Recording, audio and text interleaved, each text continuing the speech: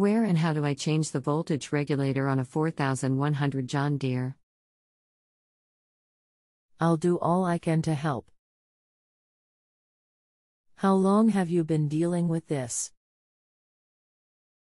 I just got the tractor from mother-in-law and it's had problems before. Do you plan on doing the work yourself? Yes. Anything else we should know to help you best? Just where it is located and how hard it will be.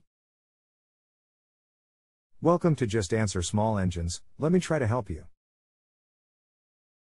I don't know it all, but maybe together we can get you a satisfactory answer. Number 8 is voltage regulator. See link below. http://jdpc.deere.com/pimages pu02pu02493_un03dec09.gif http://jdpc.deere.com/pimages mp20mp20620_un25feb99.gif.